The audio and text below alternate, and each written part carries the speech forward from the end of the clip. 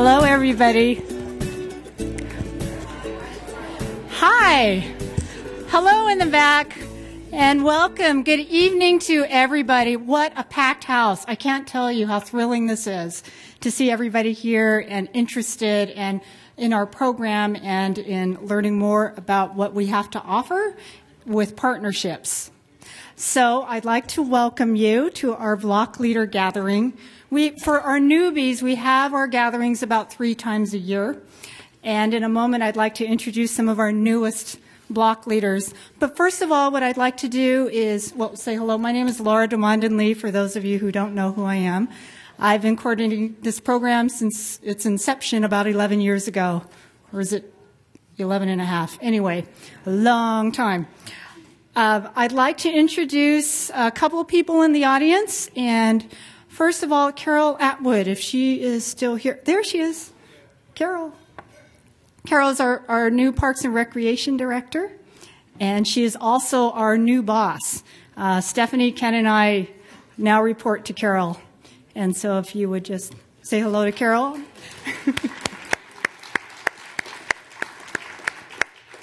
Carol's been with the city for a very long time. You may recall that she's been Administrative Services Director, and she is now in charge of Parks and Recreation. So thank you, Carol, for coming out. Would you like to say a couple words, or you want me to continue? Because I'll keep going.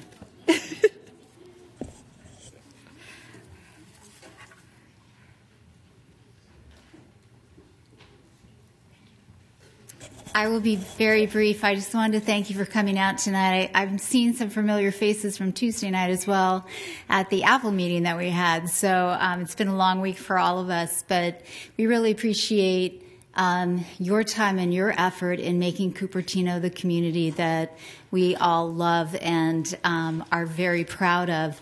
Without you, we will be up a creek, so to speak, if we have a disaster, because you're the ones that are really going to pull your neighborhoods together, and we appreciate that. One program that you are going to see, because we now have Laura under Park and Recreation, is we want to take a good look at our neighborhood parks and have them more loved as we can afford to love them. But in the meantime, we might be approaching some of you to get your opinions on what you would like to see in your neighborhood park and what's working and what isn't. So we'd like to bring the community together in another venue, and that is in your own backyard around your neighborhood park. So it's something that's coming up. We also are planning a master plan for the whole corridor, McClellan Ranch to Stevens Creek. We would like your input on that too. That starts in January. So thank you again. I know nights are very precious, especially if you're working or you have people at home. So thank them too, and enjoy your dinner.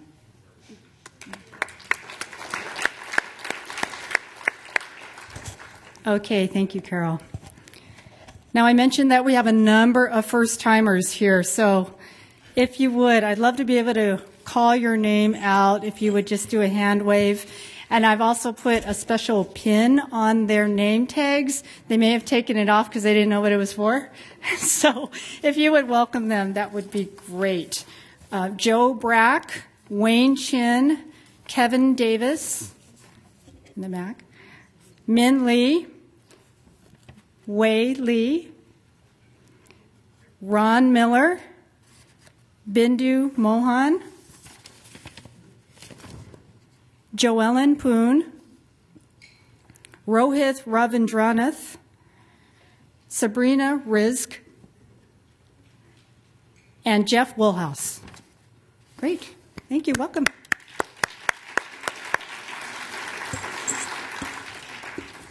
A lot of new people, and for that, it's been a great thing. I had an opportunity to speak with Leadership 95014, which is our city leadership program.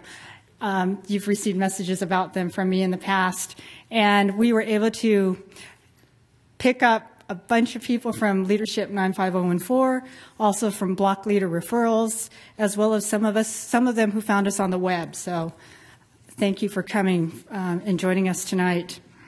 There are a number of announcements that I have before we move on to our featured speakers. First of all, I wanted to ask you again to take a look at our maps to my right, your left at the end of the program, or sometimes when you need a stretch break, take a look at that and see if your neighborhood needs some adjusting, if you've grown. I know that there are some neighborhoods that have invited other homes into their area, so if you would highlight those homes that are now added to your group, much appreciated, so we can include that in our database. Let's see. I did want to also mention to you that I know you received information about a search and rescue just this past week. It's been a crazy week. So I wanted to acknowledge those of you in CERT or who took part in the search and rescue, if you would just stand up for Mr. Liu, because he incidentally was found all the way at Santa Clara County Fairgrounds. I don't know if you know the story. I don't really know the story, but all I know is he was way over there, and that's way over there. So if you could please stand up, because we appreciate your taking part in that.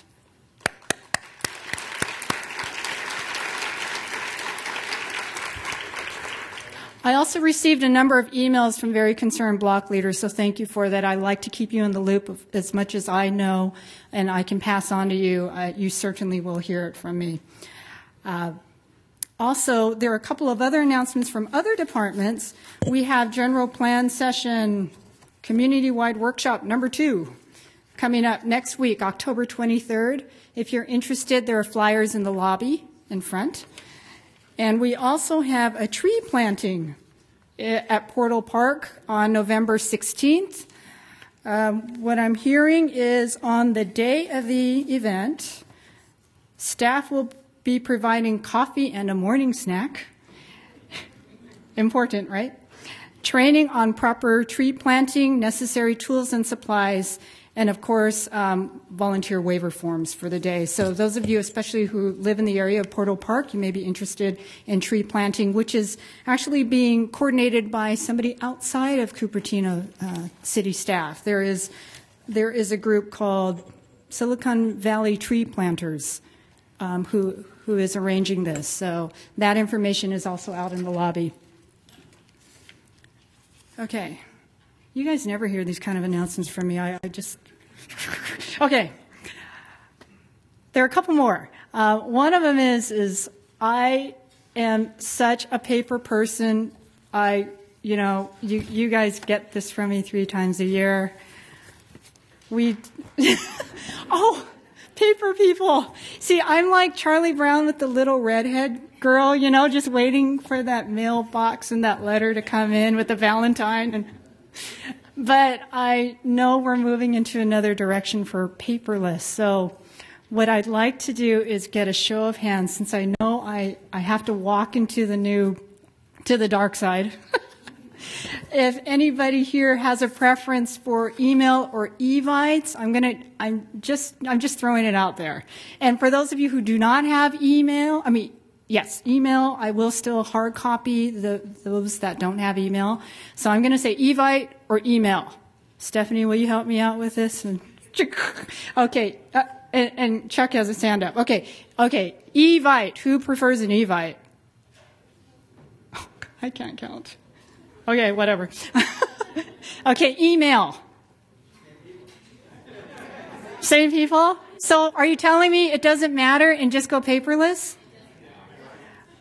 Okay, I'll do it. Yay, Wally Moore, where are you? You reminded me to do this. Okay, I'm going to have to do that. I'll make it as colorful as possible. I'll try and send announcements as far as reminders go. But again, I'm such an old soul, and I'm so used to that. I do buy and recycle paper, but, I got to move on. Oh, yes. Okay, I'll try and do that. Some maybe an HTML that just jumps out at you. I'll go for that first because I like that personally. Okay, so that's out of the way. I did want to tell you that I had an opportunity last month to go to Washington, D.C. before it was shut down, so yay for me. And it was a great work trip. I went to the National Conference on Citizenship. And what I learned at this very small conference of only about 150 to 200 people is that Of course, volunteerism is declining, and it has been since the late 60s. So I don't know how to gauge that, but I'm told this from the powers that be, and we had some congressmen as a part of this session as well. But all points to the millennials and what we're going to do for this next generation. So what I wanted to report back to you is that social media has really changed things, as you know, and so there will be new opportunities for us to all look at to get others to be engaged.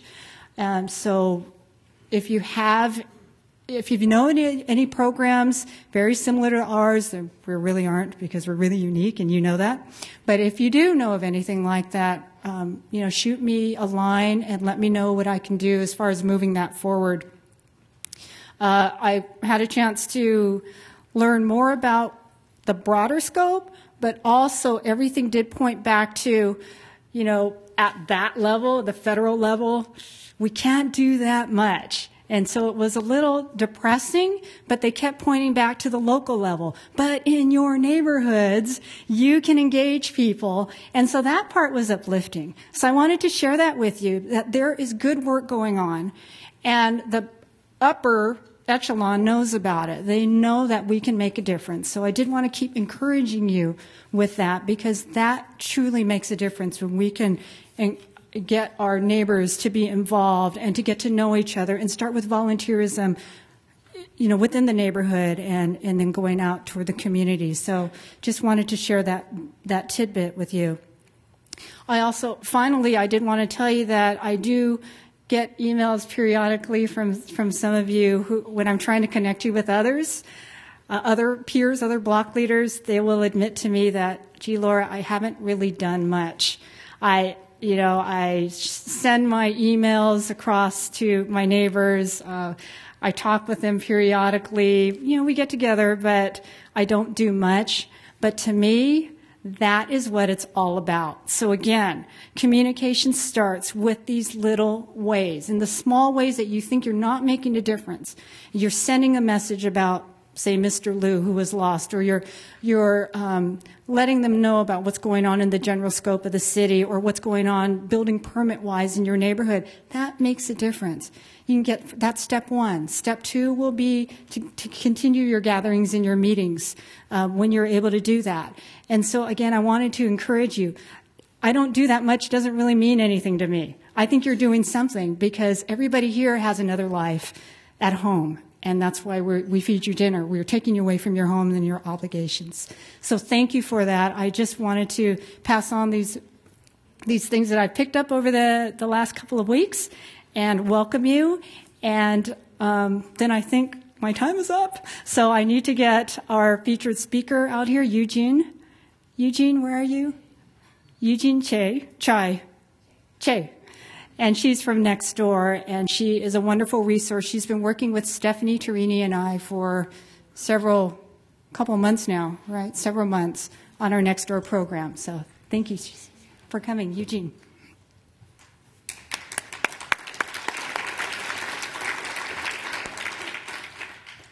Hello, everyone. So nice to meet you. I am really excited that we are bringing Nextdoor to Cupertino, and tomorrow is actually when we are going to officially launch Nextdoor across the entire city. So I just wanted to see how many people are already on Nextdoor. If you are on Nextdoor, could you raise your hands? Not that many people yet. Okay, well then, today will be a pretty good opportunity for you to learn what Nextdoor is about, how you can use it to connect with neighbors and make your neighborhood safer and more vibrant through the Nextdoor platform. So I'll go ahead and just jump in with my presentation. Probably at the end of the presentation, I'll do a quick demo of the site, and then I will answer some questions. So, what is Nextdoor? It's a private social network for your neighborhood. So basically, we have Facebook and Twitter to connect with friends, to follow influential people or breaking news. And then you have LinkedIn so that you can connect with your colleagues and people in your professional circle. But what's missing right now online is the social network that's really closest to your home and to your life, which is your neighborhood. And that's why our founders decided to create a platform that is for the neighborhood.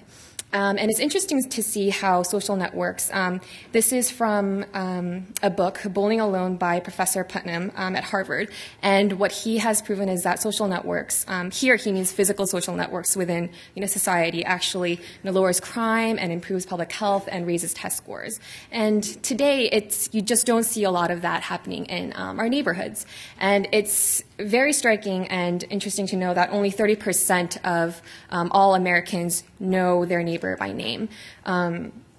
So this is where Nextdoor comes in and helps you to bring back a sense of community to your neighborhood. And so these are the three key characteristics that I would say defines Nextdoor and how it's unique from other social networks and other websites that you use online. First of all, it's private, and this is critical to creating a trusting environment between you and your neighbors. The website is secure only for you and your neighbors. So everybody that joins Nextdoor has access to one single website that is just for people who live within your neighborhood boundary. And everybody has to verify their address and prove that they live in the neighborhood to join that Nextdoor site. Everybody must use their real names. And another thing is that none of your content will ever be exposed on search engines. So if you went to Google and tried to search for content on your website, nobody would be able to search for that content. Another key aspect is that it's local, and it's really, the principle of Nextdoor is really based on location and geography and your neighborhood boundary. So it's designed for the neighborhood, and it's designed to connect you and your neighbors, not really friends, but your neighbors, and hopefully with the aspiration that your neighbors would become your friends through Nextdoor. And so we do provide a lot of different offline mechanisms as well. Like, for instance, you can send a postcard invitation to your neighbor. If you don't know their email, if you don't know them in person, we send a postcard out for you for free. And they would receive a postcard in the mail inviting them to join Nextdoor. And then we have a number of flyers that you can print out, and you can pass them out, go door to door and hand them out, or you can post them on bulletins or just drop it in people's neighbors' mailboxes. So you can do that as well. And lastly, it's useful. So it's really the utility of Nextdoor that makes it a very essential resource for you and your neighbors. So you have things like garage sales and neighborhood watch that you can coordinate through Nextdoor. You can talk about local events, and later I'll explain how the city will get involved, and the sheriff's office and other city departments can actually post into your neighborhood site as well. So a lot of information that's really relevant to you and your neighbors only. So those three characteristics are really what define a Nextdoor neighborhood. And like I said, this is Nextdoor. This is what a typical Nextdoor website looks like, but I'll go into a quick demo at the end of the presentation.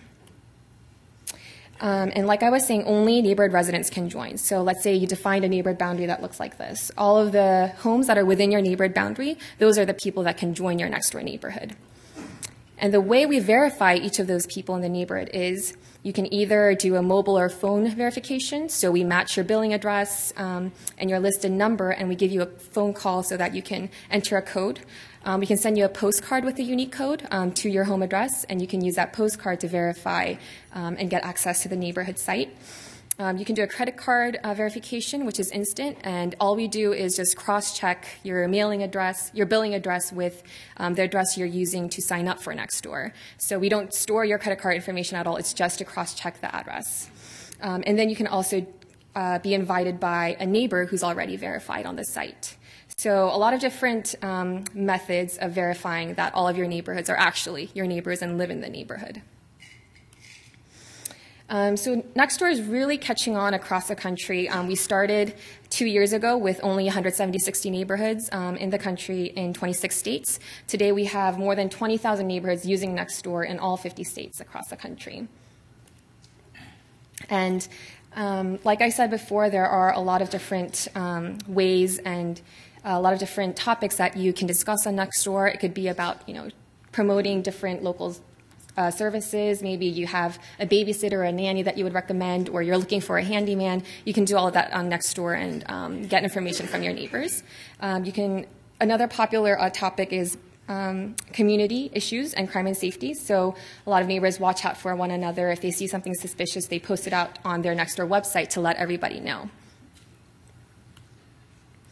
So Neighbor-to-neighbor conversation is extremely powerful on Nextdoor. There is a variety of different information that you can share, and it's really relevant just to you and your neighbors and private to you and your neighbors. And then on top of that, when we layer on the city services, it adds even more value to your neighborhood site. So when the city gets involved, basically, the city has a separate website, and their various departments, whether it's police or fire or neighborhood services, they have a platform that allows them to post to specific neighborhoods in the city or all neighborhoods across the city. So they can send out CERT-related information, disaster and emergency preparedness-related information, other public safety information, all of that they can send out through Nextdoor and to your neighborhood. And so far, Nextdoor has partnered with more than 120 cities across the country.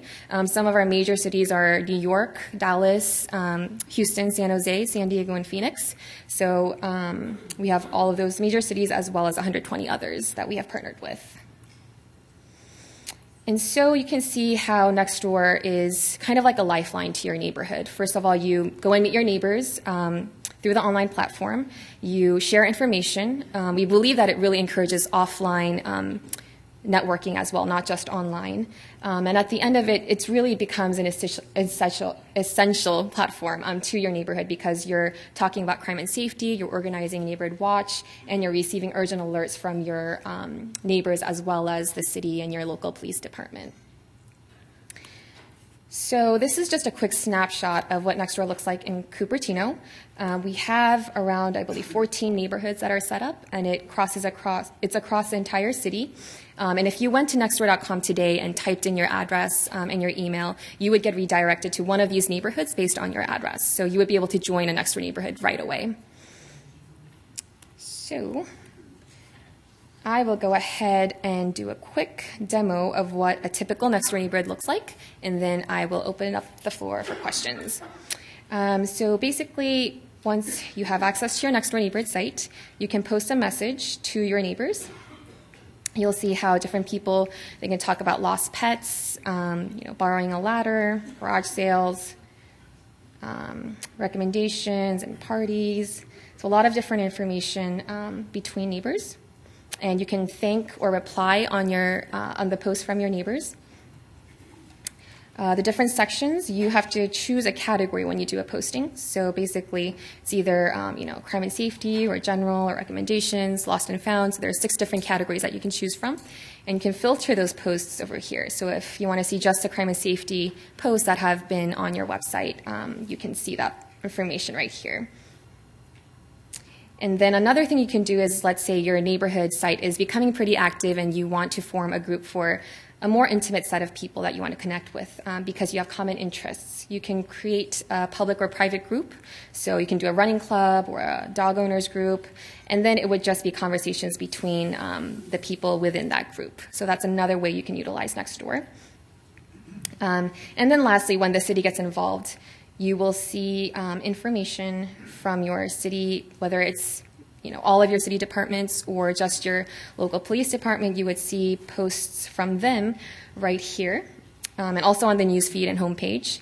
But you can filter it right here, and you'll see how the police department can send information to your neighborhood or to all neighborhoods across the city about different meetings or important crime and safety updates that needs to reach you and your neighbors, and so that you can be prepared. And one other feature that is pretty unique to Nextdoor is that there's a nearby neighbors feature. So all of the Nextdoor neighborhood sites are private, but there is a way for you to communicate with neighbors beyond your own. So let's say you have 3 or 4 neighbors around you that you might want to connect with because there's some information that goes beyond, that is valuable to not just your neighbors, but people around you as well. In that case, you have the option to communicate and post out to nearby neighborhoods. For this demo website, this neighborhood only has 1 nearby neighborhood. So this is our demo neighborhood, and then Ashland would be their Nextdoor neighborhood. Typically, this is an automated algorithm, but typically you'll have maybe 4 to 5 or even more nearby neighborhoods.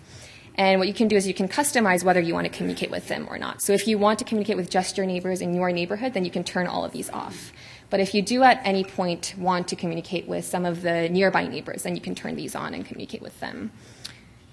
So you can see here that this person is sharing information, crime-related information with not just his neighbors, but people in his nearby neighborhood as well. And then carpool and ride share, another great example of why you would want to go beyond just your neighborhood. Fire and other safety information. So that's basically a demo of a Nextdoor neighborhood site. And I don't know if I went too quickly. Did I talk too fast? I tend to do that. So, oh. Yeah, you should have zoomed in. Oh, you can't see it. Oh, let me see. Sorry about that. Is that better? It's going to get out of it.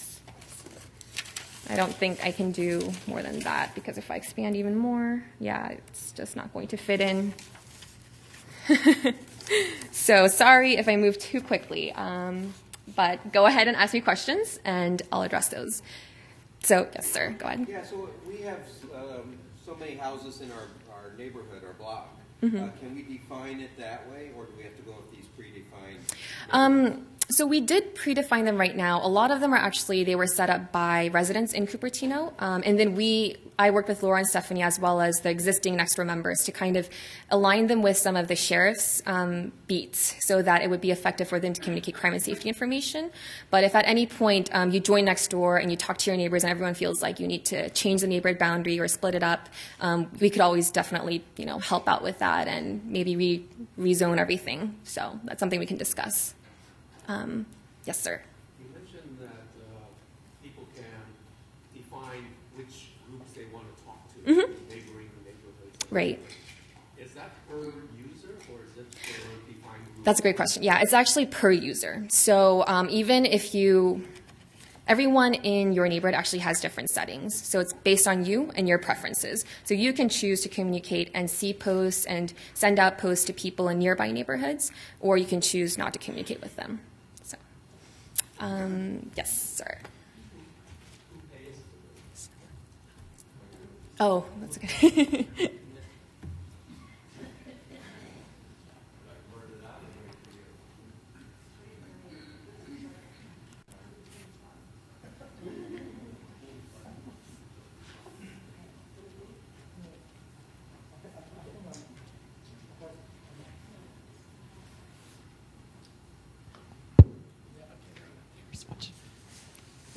Who had the question? I think yeah, sir.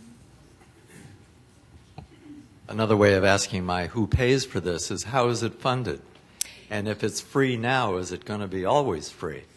It will always be free for the city and our users.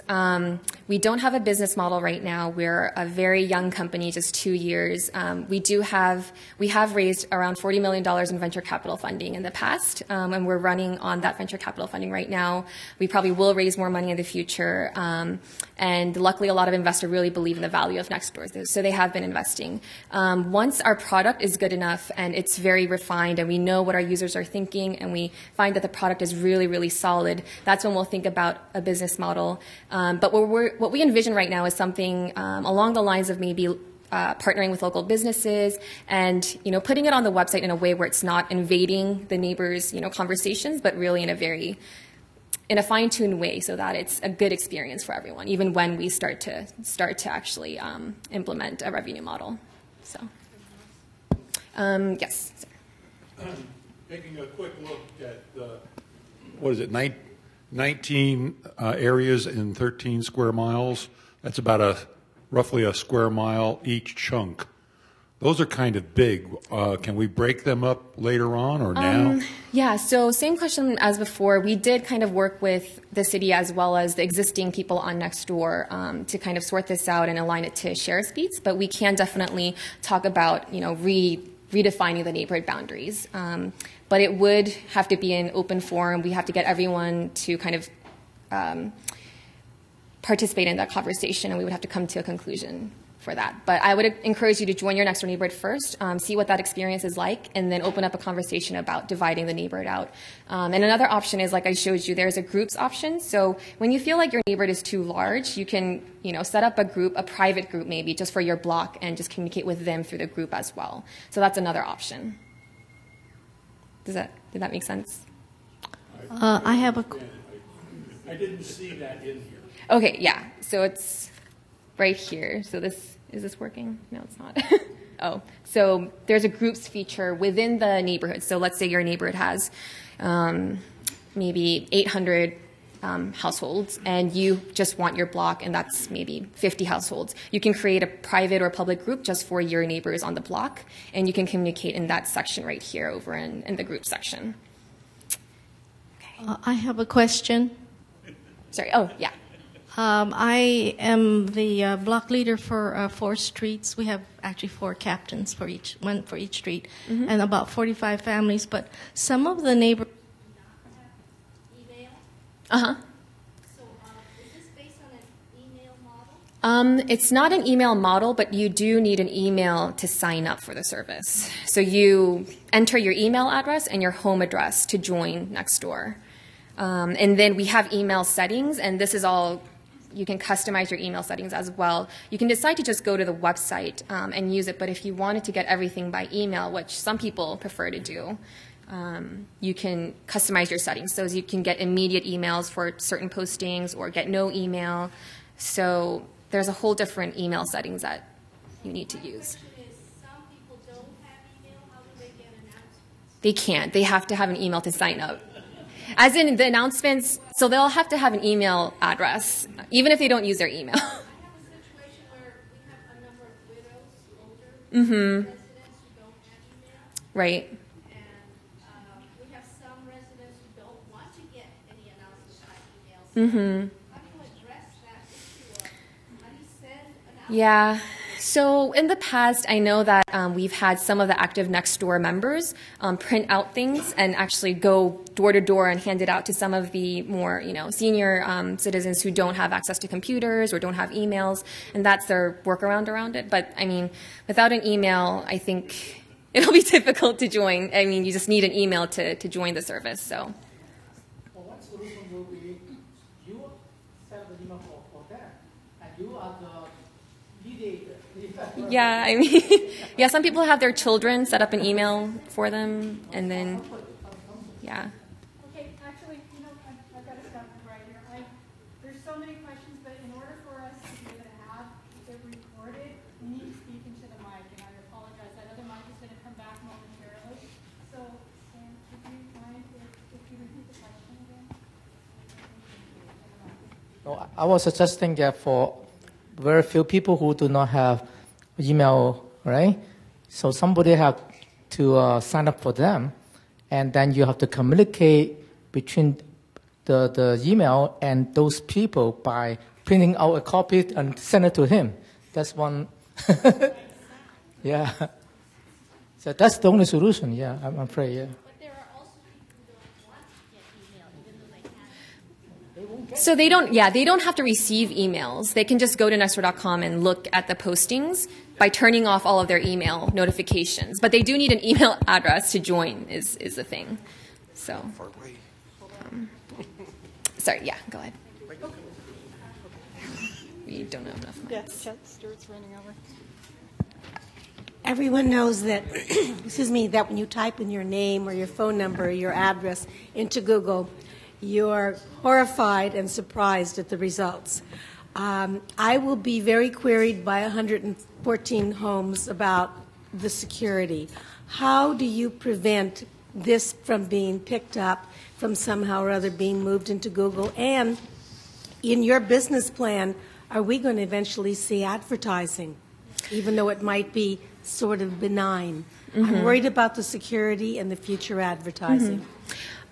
So I'm not an engineer, so I can't really describe and explain all the technical details that go into it, but basically all of our Nextdoor websites are secure so that if you went and tried to search for content on Google or any other search engine, you cannot access any of the content on Nextdoor websites. That's only for you and your neighbors. So for instance, my neighborhood is called Nextdoor Park Merced. The only thing that you would be able to see is a link to our website, the website for Park Merced residents. Sorry, I was logged in. So on Google, that's all you would see if you tried to search for something within the Nextdoor neighborhood site. That's all you would see. You would see, Nextdoor, partner said related things, but you wouldn't be able to search anything within the website. You have to be able to log in and view that content, and only if you're a neighbor, a resident of the neighborhood. The other question with advertising, it's something that I can't really answer. What we do know is that we're working really hard to make this product a really delightful experience and a useful experience for our users. And when we do implement a revenue model and we have advertisements or any other type of business model, we are going to try our best not to make it a spammy type of experience or an invasive type of experience for our users. Yes, go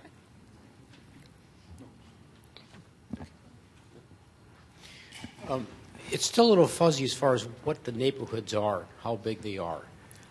That's number one. Second of all, how does the neighborhood implement this? Is it already done for us? Do we have to spend some time? How do you maintain it? Mm-hmm. And one last thing, I'd like to just, the advertising part, are we assured that we will not ever get advertising on this thing? No, that's so we have to make money too at some point. So I can't say never. Then this becomes a quagmire because it's bad enough where you go on websites and you get banners and everything else. It's going to be hard to sell this to people with advertising. It's not going to go over. Yeah, but like I said, we're going to have to do something to make money in the future. We can't, keep getting investors to, give us funds. At some point, we do have to become self-sufficient. We do have to have a business model. Some of the things that we're envisioning is probably having a completely separate section on the Nextdoor site, like for instance, have one section over here so that it doesn't even show up on the news feed. Have a section where local businesses can provide information on their businesses and try to get, some of the residents in their immediate area to, come, check out their new business, or they can offer deals and things like that. But in a way that's it's not going to be banners like from Walmart or anything like that. That's for sure. And I know a lot of people have had bad experiences with other social networks, and I feel the same way, but I think that we really do value that this is a useful tool for the neighborhoods, and we don't want to make that a bad experience for everyone. And the last thing we want is for our users to leave us, so we're going to try our best. And then the other question about how Nextdoor is set up, it depends on where you live. In Cupertino today, because all of the households actually currently belong to a Nextdoor neighborhood, like I showed you over here, wherever your home is on the map, if your address is within, I guess you can't really see, it's hard to see. But if you live, let's say, up here, like in Oak Valley, this area, and your address is right in the middle, and you type in that address when you go to Nextdoor.com, that's where you will get redirected to. So it'll say, welcome to Nextdoor Oak Valley. So like I said, these neighborhoods they were defined by Cupertino residents, the people who first joined the website. They draw their own boundaries. And then what we did is we went in, I worked with the existing Nextdoor members as well as the city to kind of refine these neighborhoods to ensure that every household is part of a Nextdoor neighborhood, as well as to align it a little bit better with the share speeds so that it would be a more effective neighborhood watch and crime update type of platform. So yes, go ahead. Wait a second. There you go. Oh, thanks. So a basic question. So just to introduce to the people in our neighborhood. So how do you roll it out? Because if you call in a meeting and if you talk, they're not going to be convinced of something, right? So is it like a demo slides or something for people to send it to our neighbors or something about this presentation? Right. So we do have presentation files that we can send to you. You can so help.nextdoor.com is where you would go for all of our FAQs, as well as it has an option to contact our support team. And if you contact them, they'll send you, like a presentation deck and things that you can use. This is available on Nextdoor.com, this demo site. So if you go to Nextdoor.com right now, this is what you'll see. So you'll see our video, and you can see information, see a neighborhood in action. This is the exact demo site that I was just showing you. So if you click on that, you will go straight to the demo site, and you'll be able to show your neighbors what it looks like. If you have your computer in hand, or if they're over at your house, you can show them what it looks like. You can watch the video, you can read about it, and then right here is where you would actually sign up to join, and you would just type in your email and address and then start that way. Okay. So along the same line, so the block leader basically initiates the link. Is that how it starts? How do you start the, within your neighborhood for people to go and sign up? Right. So all you have to do is put in your email and street address, and you'll be able to join right away. And then what you can do is if you wanted to invite more people, more of your within your block to join, then there are different ways on the website. Like, for instance, you can send them email invitations, you can do postcard invitations, and you can send out flyers. So you can send out, hand out flyers in person or mail out postcards, which we do for you, or do an email invitation if you have their email addresses. Okay, thank you. Yeah. Yes. Oh, I think the mic needs to. Sorry if you covered this already, but how do you confirm or verify that the person who is signing up is actually at the address that they're claiming? Yeah, so I'll go back to that slide. So there are different ways that you can verify your address. And so it's mainly there's a postcard verification. So you go to Nextdoor.com, you type in your address and your mailing address, and then it redirects you to a page and it says choose a verification method. So if you choose postcard, it'll send you a postcard within a week or something. It'll have a code on it. Then you go back to Nextdoor.com and type in the code, and that's how you get access into the site. Other verification options are doing a phone call or a mobile verification. So it matches your billing address, and then it gives you a phone call, and then it gives you a code that you need to enter again so that you can access your neighborhood website. There is credit card verification where you put in your credit card information. We don't store it, but it's just to cross-check the billing address to the address that you typed in at Nextdoor.com. And if that matches, you get access to the site.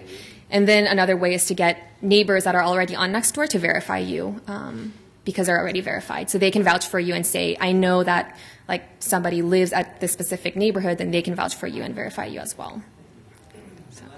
So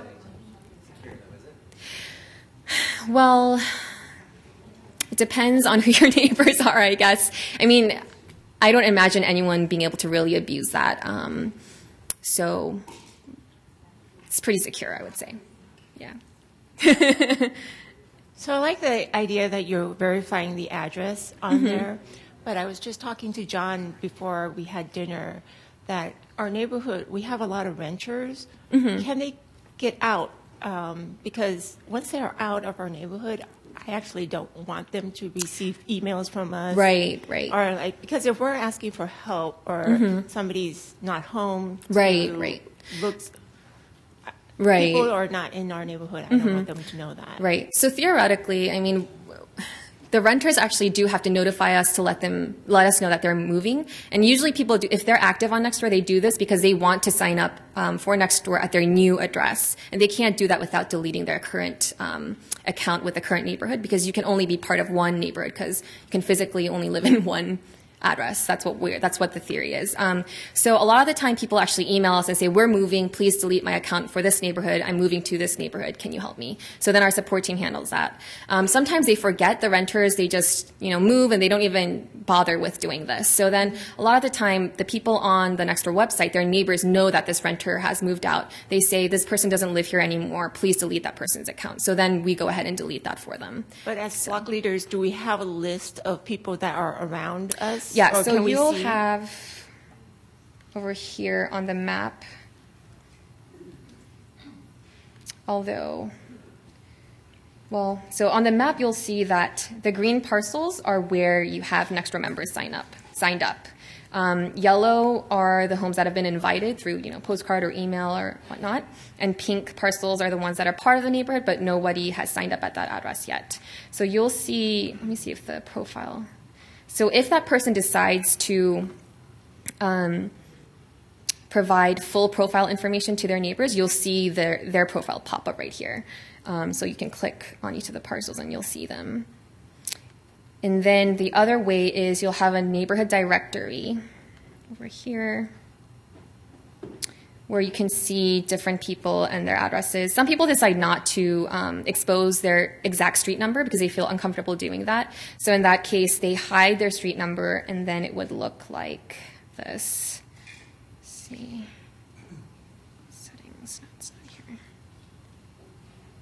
Profile.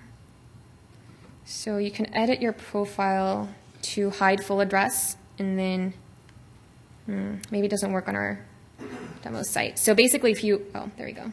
So if you hide your full address, then it's just your street that shows up on your profile. So, does that answer your question? Yeah. Thank you, first of all, for doing this, because I think hopefully we can see in a couple of years a lot of younger generation going to come into the city, and this hopefully become very useful tool. So I personally do not against anything about ad, but as long as the website will please or serve the needs of the most of residents here. My question is, how does this website stand out or separate this from any other community-based, the network? I don't want to use the word a network or social media, because if I were lost a dog, I will send out on my Facebook. Everybody can see it more than neighborhood, right? More than just this. So how do you stand out from others? And I also want to know. Second question: what's when you keep saying that you ask the residents, how many is your sample pool? How many people you ask, or percentage out of our Cupertino residents? Sorry, what was the second question again? Second question is, when you say you always talk to or draw a boundary or zone when you communicate with the residents in Cupertino, what are the percentage you are speaking with? How many people you're speaking with? So how many members do we have in Cupertino? I think we have more than 4,000, was it? Or let's see this. I think we have, I'm blanking out on the number. We have 19 neighborhoods and I think a few thousand residents on Nextdoor right now. So those are the people that we are reaching, because we emailed all of them, telling them that we're going to partner with the city and we want to look at these boundaries and kind of realign them to match the sheriff's beat's boundaries. So we talked to all of them. In a lot of cases, when it comes to neighborhood boundary issues, we usually reach out to the founding members and leads first. And these people are basically moderators of the site. They're the people who first joined the Nextdoor website, set it up. They're the ones who invite the most people. They're the ones who are designated as leads by other leads. So I would say that all of you would be great candidates for a Nextdoor lead. So you'll be moderating the site. You can view flagged content and things like that. You can verify your neighbors, participate in the leads forum. So that is basically what we did. In Cupertino, we talked to everyone who's on Nextdoor and asked them to reply to our emails. Yeah, let me finish the answer to this question, and I think we need to probably conclude. How Nextdoor is unique. So it's funny that your example about your lost pet, that's exactly why you really would need Nextdoor, because on Facebook, I have friends across the country. I have friends across the globe. If I talk about my lost pet, I don't think anyone would reply. Out of my hundreds of Facebook friends, nobody actually lives in my neighborhood. And there may be people who live close to their friends and live in the same neighborhood, and that would be useful. But in most cases, you can't really talk to your friends about things that are happening in your neighborhood because they don't live right next to you. So I think that's what sets it apart. Another thing is, like I've said a million times already, Nextdoor is private. It's not public. It's only accessible to people that are in the neighborhood. So that's another thing that really sets it apart, and the verification and all of that I just explained. So there are more things that you can find on our help center. So I think that we're kind of out of time right now. So you can just go to... That's been standing, so if we can just wrap that up in D. Sorry. And so if we could... 30 seconds Yes. each? A lot of the questions can be answered. If you go to help.nextdoor.com, you'll find the answers to most of your questions here, actually. So go ahead. Not so much a question as a comment. We have 55 houses on Nextdoor. We've been with them a couple years. They wanted us to incorporate with a larger group, and we said no. So they said, fine, you can keep your homestead villa designation. And they've been very useful. They're not going to be everything you want them to be, but they can be. I have 73 email addresses for houses, and 55 of them, not exclusive, are Nextdoor. So it can be a very useful tool. And last one back there. Okay, I have a question and a comment or concern. The question is, if I understand you correctly, if someone is a landlord or a property owner They might be very interested in crimes and things like that going on in the neighborhood where they own that property. Yep. But from what you're saying, they would not be able to join. Is that correct? So they can. There's another way around that, and I just brought up the help article for that. So basically, what you can do is you do have to get approval from the neighborhood leads, and what you do is you sign up, and we probably verify you, or the Nextdoor leads in that neighborhood has to verify you. But you have to prove to them that you're actually a property manager or a landlord in that neighborhood. Sometimes they send us documents. Sometimes the leads in the neighborhood know that this person is a property owner in that neighborhood, and they verify them. And then we just ask that in your profile you note that I don't actually live in the neighborhood, but I own property here, and this is why I'm part of your neighborhood as well as my own home neighborhood. So we just ask you to indicate that in your profile. So in that case, they could be a member of multiple neighborhoods. They could, but it's not a lot of people do that, but sometimes they do. Okay. The concern that I wanted to express is that in Silicon Valley, for instance, generally 1 out of 10 startup companies make it, and the other 9 either fail or possibly get purchased by another company.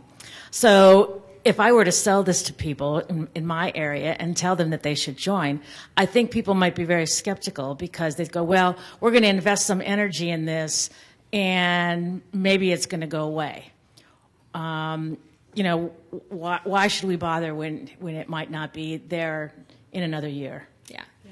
And thank you for that, Dee. I think I'm going to have to conclude with that. I think Youjin had mentioned some of the pros with it, and just as a reminder that this really is an opt-in system.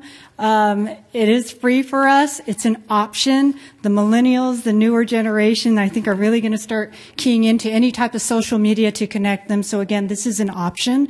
I understand that there are concerns, but if we move forward, again, the city, I do have to say, it's unveiling to you today because it's going to go citywide tomorrow, Stephanie. And so we're going to, where are you? There you are. So just to let you know, as block leaders, we wanted you to know about this first, that this is something that so many other communities are tapping into. It's an option. Again, I had to move away from the paper and the little redhead girl mailbox thing and look at other areas to communicate. So again, thank you so much, Youjin, for your time. Maybe we can set up another, a follow-up at some point on getting more information. So we appreciate it. But thanks again for your time, Youjin. Thank you.